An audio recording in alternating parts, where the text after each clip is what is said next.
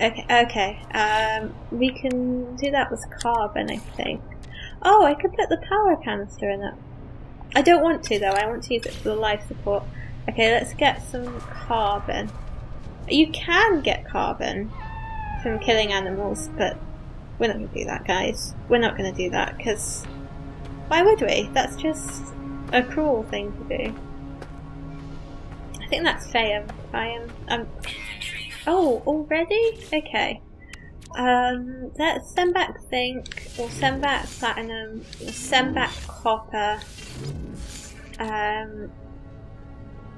We're gonna get some more iridium, but I suppose we could send some back. I want some carbon.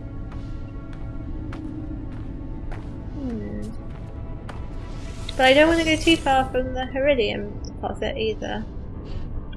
This plant should be carbon. I haven't scanned it yet though, so we'll do that first.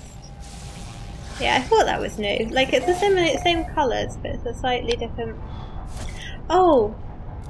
Right. I need to... I can't mine the carbon because my mining beam's depleted. I could use a bit of Fayum. I swear I say that different every time. It doesn't matter. It doesn't matter. You guys don't mind, do you? Right, so now let's take this. And we'll get some carbon. Okay. Now we can top this up with carbon. Oh, still need more. Wow, okay. Oh, wow, look at the moon. That's cool. Where I kind of want to... Yeah, I want to stick with the one that I was working on, because it seems silly to just like mindlessly destroy all of it. Like, if we maybe start from the top, it might be a bit easier to sort of get it all. Sometimes it leaves like these tiny little slivers, which is a little bit irritating. I don't know if that's just me and a slight sort of OCD thing, but I kind of, if I'm clearing something, I kind of like to get the whole thing. I think it's a bit weird to leave floating bits. I don't know, that's just personally my choice, but you know, whatever works for you. It doesn't really matter, but yeah, it's just me and how I like to do it. See, look, there's this little floaty bit here, and I find that really irritating, so I'm gonna get rid of it. There we go. You gotta do it right, guys. If you're gonna take down a rock, then you know you gotta do it properly. You can't just leave bits floating in the environment. That's weird. Just weird. We are taking down a lot of this. I'm quite surprised the sentinels haven't come for us yet. Oh, that base looks really close. Oh no, that's not a base, that's a monument. That's like a monolith, it's an ancient ruin. Oh, I have to show you guys that. Oh. So cool. Oh, those plants are different as well. Can I scan them from here? Yes. And these? Might be a little bit too far away. Can you hear that? Can you hear that animal cry? I find that a little bit disturbing. I don't know why, but from my experience, it seems to be a fairly similar noise regardless of your planet, like the planet you're on, and it is absolutely terrifying. But it seems to be fairly rare that animals will attack you. I mean, I suppose it just depends on what planet you end up on, but most of the time, even the biggest, scariest looking animals from my experience so far have been completely docile, and they've been vegetarian, and they just run away from you. They're herbivores, they're not interested, they're actually scared. Even the ones that are like 5 times your size, they just run away, which to be honest, I'm not complaining about. That works for me, that's fine. But the only animals that I've come across that have been man-eaters are these weird spidery insects things that look like a brain with squiggly legs. And if I can find a picture of them, I'll show you, because they are seriously creepy.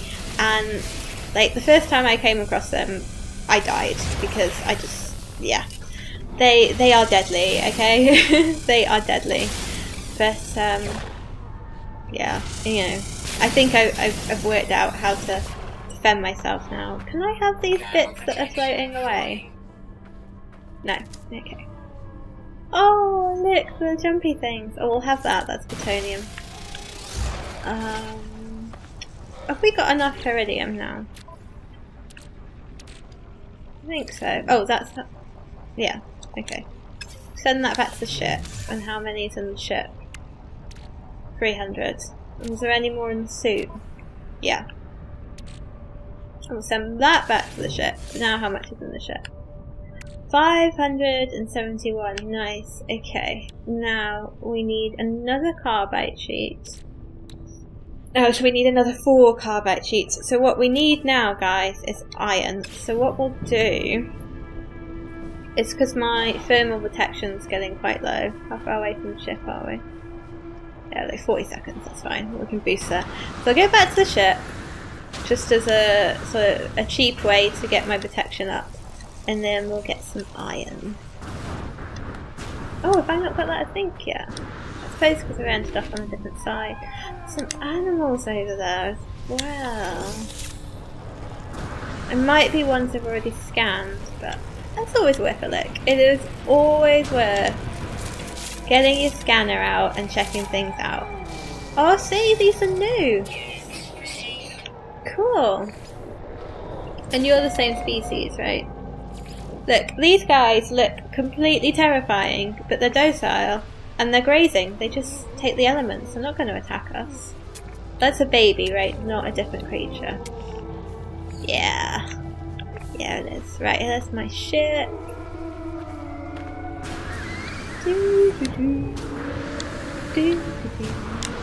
And we'll get in, and that will get my protection up, so we'll just let that recharge a little bit. Have I got enough iron to make like at least 1 sheet, and then we can fix one of these things? Let's see. How much have I got? Yeah, I can make 2, I think. Okay, let's make 1. And then let's fix the pulse engine. Okay, and that needs Phaeum? I haven't really decided yet, so let's put a little bit in there. And you need 4 carbide sheets, and I think I said they take 50 each. So yeah, we need 200 iron, and then we're just like ready to go on a bit of an explore, I guess. Not that we haven't been exploring already. There's one of these rocks, I think, is the closest. You look slightly different, are you? No, it's okay, you just do. Oh, okay, milestone. We repaired the ship. All sorts of milestones in this game. Right, I'm going to take out one of these, I think, to get the most iron. You know, I'm surprised the sentinels didn't attack us when we were taking down... I've already got that. When we were taking down that iridium, because... I mean... They seem to be, like, their sensitivity seems to be different on different planets, but... We destroyed a good chunk of rock doing that, and usually that's enough to set them off and get them attacking you. Nice! That was a lot of iron. Right, let's send the iron back to the ship, just because it will stack a bit better. Right, 1, 2. As you can see, there's all sorts of things we can craft, but you know, we'll get on to it as it happens. Let's send that back. And 4. And let's get that done. And let's power it up with some plutonium. Nice. Okay, so now that we've done that, we can, if we want to, leave the planet. But, as I've pointed out so many things, there is still so much that we can do that, you know, I don't think that's I don't think it's necessary to leave the planet straight away. Yeah, I thought I'd recognise them. Right, now I did say I would share some of the... I did say I'd start interacting with some of the things around here and tell you about that. So, this is... Oh wait, that's just a light, isn't it? Yeah, okay. That's not what I thought it was. Okay, never mind. Right, these we can't open because we need an Atlas pass to be able to get them. And that's something that we'll maybe get into a bit later, but that's something that you get later on in the game. And I've played, on my other playthrough, I've probably put in a good 8 hours maybe more, and I still don't have one yet, so yeah, so don't worry too much about that. Right, the cargo pods we can get. Oh, shielding plate, I can use that to charge my hazard protection suit, so that could be useful. This should be plutonium. Yeah. Okay, so this crashed bit of machinery. Oh, I was waiting for that to get a bit lower, wasn't I, because I was going to put the power canister in it. Okay, we're alright, we're right by the ship. So this has given us some new technology, so if we want to, we can get the materials and craft this. And as you can see, this reduces the cooldown time for the laser on the mining thing. And there's all sorts of technologies that you just kind of collect as you go through the game, which I think is quite interesting. Right, the other thing around here is this very strange glowing ball thing. Now, I haven't really worked out where this is going, so I'm just gonna interact with it, but I'm warning you guys, this is a little bit weird, okay? So just bear with it. Reality seems to fold in on itself. One moment I can see debris, in another a vast red orb, almost too large and too bright to behold. It knows me, inside and out, more than I ever could myself. Could this be the face of creation itself? Or in my hazily, freshly awakened state, am I being manipulated? A name burns itself into my mind, Atlas, and a request, made without words, that I should follow the path this being, this Atlas, has set for me.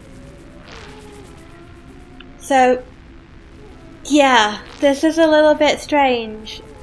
When you accept Atlas's guidance, it's like part of the orb gets absorbed into you, or like the light energy, and it starts guiding you on this quest. And I don't know, I honestly don't know, because I don't want to ruin it for myself on my other playthrough, if it's the right decision. But on that playthrough, I accepted the guidance, because I was like, yeah, I kind of need some guidance, I don't know what I'm doing, but just because I want it to be a little bit different, I'm going to reject it for this playthrough. So yeah, let's see what happens. The red orb swells and sides until I can see nothing but crimson. Am I to be smited by a god?